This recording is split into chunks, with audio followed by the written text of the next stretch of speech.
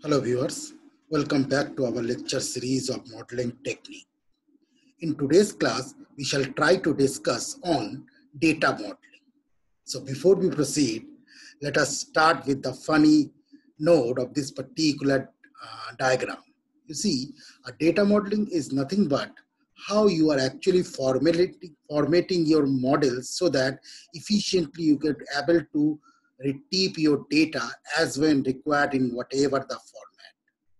Not like this particular CD where you are actually putting your data and you are just trying to upload this data using this kind of menu. So a joke apart, but the thing is that in case of data modeling, a good data modeling technique will enhance the business capabilities of a business enterprise by making your data robust, always accessible, as well as easier to be accessible. So on this note, let us start our today's presentation. So this is a one-line definition of data modeling, which refer the business rule and the data model is implementing in a system in order to solidify and reinforce of this rule. So data modeling in one line, we can say it's nothing but how you are actually going to be retrieve your business rule and applying those rules in order for the organization documenting a system. So with this note, a data modeling can be segregated logically into three levels as per this pyramid structure. You see, at the outermost level or at the top level, there will be some audience or the business stakeholder. So they are basically consisting of the conceptual model of the high level end user system having no inner details. Whereas in between this conceptual as well as the physical layer, that is this portion, we have our logical layer of data modeling, which try to connect the conceptual with this physical layer. And the motif of this logical layer is to allow the logical representation of the data so that it could be able to separate it from the physical storage. And finally, but in case of the physical level of data modeling, we are actually concerned about how the schema will be going to be operated on the basis of the data in database. So these are the three levels of data modeling. And the audience for each of this level are different. For example, in case of the physical level, which is the most closest to the actual database, the DBA or the developer who have a full in-depth knowledge of the databases, data model, and their various operation are used to work. In case of middle layer, that is logical, the data architect, the business architect, the data scientist used to be work, so that they will be given a kind of knowledge how the data will be routed from the conceptual level to the actual physical level. As in case of conceptual level, only the outside organization or the business stakeholder used to be operated. So this is the logical hierarchy of the data modeling. Move on to the next slide. You see, in this slide, let us try to represent this slide from bottom to top. So if you have a very efficient data model, which will be always supported in terms of your system representation as well as the data validity. In terms of data, a good data model always allow the minimum amount of data to be redundant, and your data is needed to be robust, timely, as well as consistent to the subject or the relevant to the subject. Whereas in terms of the systems, the good data model always try to connect the various components of a system so that the system component will be modulated in a particular interfaces for efficient working. And at the inner part, once your data model will be connected to the system as well as the system data, it will be definitely going to be supported your ultimate business so that your business opportunity, your return of investment, your responsive to the change of the market dynamics will be much more higher, as well as your cost as well as operating cost as well as your risk factor are going to be minimized. So That's why every business organization, along with their strategy, are always try to adapt a robust data model, because a good data model must provide a kind of edges to a business. Move on to the next slide. These are the typical types of the data model. So as we already discussed in our first slide, so the entire data model operation logically consisting of three tiers: the logical tier, the physical tier, as well as the conceptual tier. The conceptual tier, as it is written, is concerned about what the system contains, because it will be work at the outer layer of your business enterprise, so that the stakeholder of your business are going to be get a kind of knowledge how or what the system contains. The logical tier are between the conceptual and the physical tier, which try to find out the answer of the questions that how the system should be implemented regardless of the DBMS. So it will be not consider the database management system or the technology that you will be actually adapted in order to store as well as you retrieve of your data. Whereas in case of the physical data model, it will be definitely going to be concerned the how factor with the implementation factor of your database management system. So the main difference between the logical and physical is that in case of physical data model, it will be concerned about how your systems are going to be implemented on databases or database management systems. So move on to the next. These are the simple comparison between the different entities. The first is the conceptual, logical, and physical. You see, the physical data model having a primary foreign key because it is mostly concerned about the physical implementation of the databases and the database management system. Whereas the conceptual entities as well as the logical entities are more formally associated with the feature selection. So these are the main generic differentiation between these three.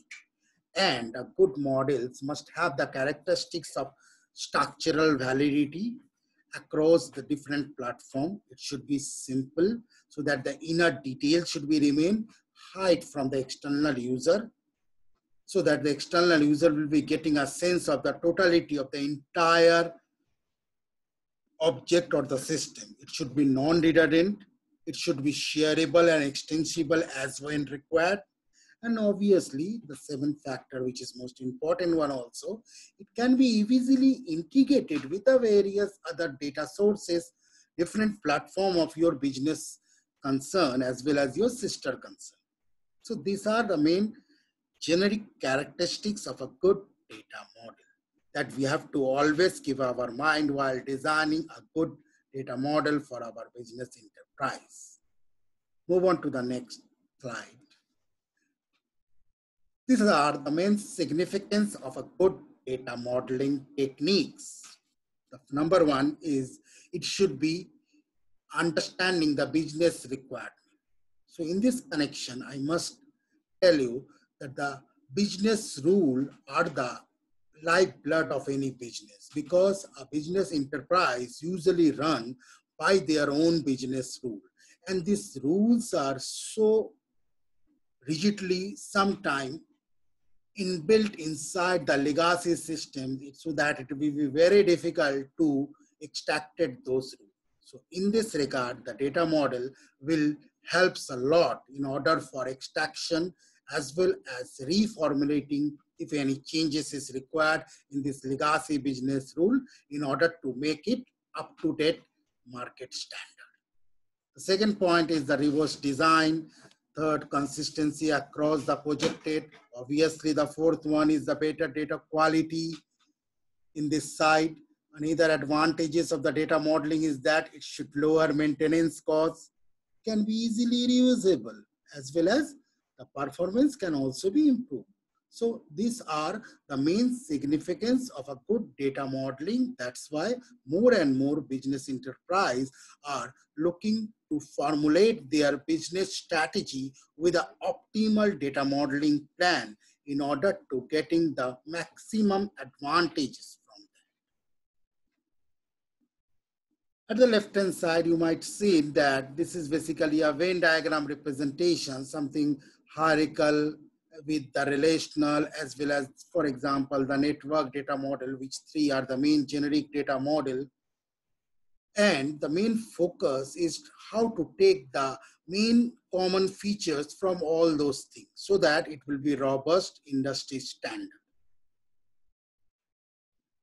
This is one of the important slides, I believe, which is adapted from the Carlos as well as the Stephen Morris representation. According to them, the evaluation of the data model from 1960s to till date are going to be phases through the different model, from the hierarchical model of the earlier days, which is basically one-to-many model or one-to-many relationship, just like a kind of tree structure, where one particular parent may have a different children, one particular children may have again a different children. In this manner, a one-to-many relationship can be able to establish. This is one of the oldest as well as the most traditional form of hierarchical model, but unfortunately, they doesn't implement in a very efficient manner the many-to-many relationship. The structural data independence is not there. That's why they are not that much adaptable in present business scenarios. The next network model is the second data model that was introduced in 1969, which is a bit relaxation over the hierarchical model in the sense that they implemented a many-to-many relationship. But again, since the complex structure and there is no structural independence as such, they are also not that much popular. Although, for example, our social media site sets are mostly formulated on this network data model, it has its own capability as well as features. But the more robust model was introduced in late 90s with this relational. The relational data model are mostly in the form of two-dimensional tabular structure, which easily implemented a many-to-many relationship using in the form of foreign key as well as the parent key or the primary key concept. Then there will be a concept of entity relationship diagram, which try to focus on the high level abstraction of the common feature of the entities which belongs to a particular object. It dramatically try to focus on the main high level representation of your entire system by hiding the extra detail as when required. The later business model like object-oriented, extended rational model, as well as the present day of big data, NoSQL, these all are basically a recent trend in order to acquaint with the huge unstructured set of data, which basically works on the schema of key value pair. So this is more or less the evaluation of the data model. Let us go quickly to each of these data models, starting from the most traditional one called hierarchical model. As I said, it is basically consisting of a kind of tree-like structure where one-to-many relationship can easily be implemented. It is much more conceptually simple. It is basically data independence and much more easy cost and easy implementation procedure, whereas there are certain drawbacks like there is a complex implementation technique, many-to-many relationship could not able to represent very efficiently using this hierarchical model, and there are lack of structural independence. Move on to the next one, the network model. It basically also support one-to-many as well as many-to-many relationship. It is conceptually simple, but much more robust than the previous model. But it has certain drawback that the system complexity limit efficiently and the structural changes are also not considered in that much optimal manner. So this is the basic scenarios of the network model.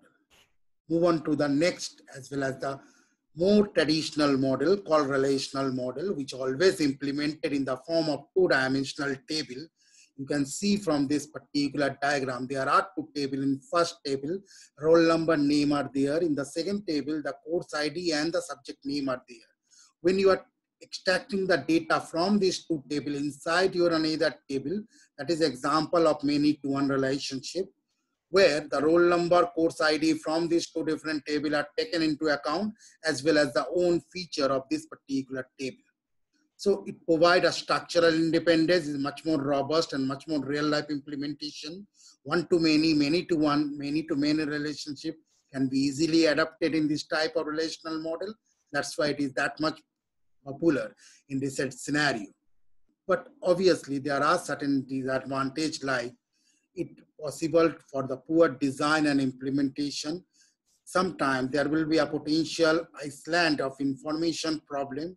Like that's why the concept of big data are there, because this type of relational data model are more formally used to deal with structural data. So this is the three traditional data model that we have discussed. Move on to the next, that is called entity relationship diagram model or ERD model. As I said, it is basically a high order representation of data model which try to represent the entire system and their functioning, their feature in the form of some notation. This notation are written over there, like the entities are represented by rectangular box, attribute or the feature of this entity set. For example, if the entity set is student, one of the feature of this student entity set is its roll number. So this can be represented by a oval shape. The relationship among the entity set is represented by the relationship diagram, or it's basically a kind of this type of box, diamond box. Drive attribute, we don't have a directly available value which is to be derived from the other attribute, and so on. Like one to many, many to one relationship can be established using this type of notation. Like the composite attribute, this is again one particular notation used in ER diagram. Like if we take the name as an attribute, then it may have primary or first name, middle name, as well as the last name. So composite attribute are basically the subdivision under a particular attribute. Jointly, they will be referred as a composite attribute in a ER diagram representation. So let us have a look of a ER diagram in order to getting a kind of sense of this entity relationship diagram. You see, this is basically a ER diagram of a sales model where the customer who have some feature like their name, address, email, phone number, may have customer ID also, which can be the primary key. The customer and the credit card are actually going to be accessed by this relationship called has. Customer has credit card. If it has credit card, it will be verified, and through this he can be put some kind of order. The customer order the item. Again, the item have the item ID, item name, and all this type of feature. This item is going to be contain some kind of shopping cart which actually provide the order. Once the order will be generated, our e-commerce side used to be ship this order to the customer address space. So in this manner, the entire high level representation of your system used to be represented using this ER diagram. Move on to the next.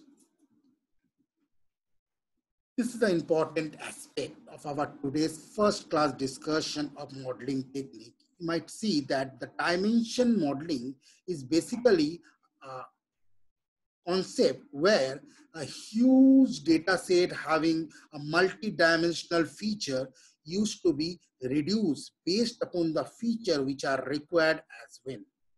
For example, like the time, location, branch, item, these are the four tables. And the fact table over there, the sales fact table contain the primary key for each of these table as well as its own. So that this fact table is basically a kind of dimension modeling where the extra dimension from this item table, the item name, brand, for example, the sold category are going to be discarded while taken into account. So you can say in a very simple term, the dimensional modeling is nothing but reducing the extra dimension features or the attribute from your data set while making them in order to countable for your business decision. There are certain advantages which are listed there, like quick time to market. Obviously, it will be improved, less time costly, less time consuming, less costly, better performance because you are trying to work on the key aspect which you are looking for. In this regard, I must tell you, there are two concepts of dicing and slicing of your data warehouse, which is much more related to this dimensional modeling, because from a multi-dimensional cube structure which used to be stored the organization data, for example, with respect to location, with respect to time, with respect to product, means a multi-dimensional data cube over the period of time. So when you are going to be dice and slice them or the dimensional modeling them in a much more reduced manner, you will be getting this kind of representation. More formally, we will discuss in our later classes, but for time being, just try to concentrate that this dicing and slicing are almost same with some differences, like this slicing is trying to provide the feature-based selection from multi-dimensional to, for example, two-dimensional, whereas the dicing is basically going to be selected a subset of this zoom activity. So this is the main differences. I hope it is clear. Dimensional modeling is one of the important aspects of the decision modeling or the modeling technique, where based upon your requirement used to reduce the data as when required. Next, the key steps in data modeling process, starting from identifying your entities of business. Second is to identify the key property or the feature of each of these entities so that on the basis of that, you could able to chalk them as when required. The next is you try to formulate the sketch, the rough graph of how they are actually contributed in a high level representation of your entity relationship model with a connection with the other entities of your business enterprise. Fourth is how this various data attribute used to be identified and work together. And next, how you map the attribute to entities so that the model properly reflect your entire business goals. And once it will be happen, you can implement them so that you can finally finalize them and validate them or validate them. And once it will be validated as per your expectation, you can implement them into your real life situation. So this is all about in the key steps in data modeling. Move on to the last slide of our today's discussion, that is the benefit of data modeling. As we already discussed, the data modeling are providing a kind of sense to the business organization in the sense of reducing cost, better market value, better or as well as the optimal performance of the application, high qualities as well as the relevant as well as the timely focus representation of your data as when required, as well as obviously it should be also highlight to reduce the data error and providing you a better risk management. So these are the main benefits of the data modeling. Move on to the last section, that is called the disadvantage of data model.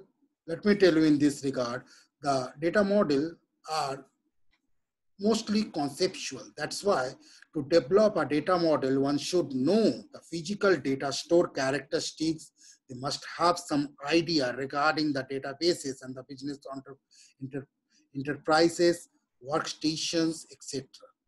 So until and unless you have a clear knowledge of this type of thing, or even the small changes in one particular structure may have a lot of modification in the entire applications. So that's why a good data model should be designed by a good data manager. So this is all about our today's discussion. If you have any discussion or any confusion, you can definitely write.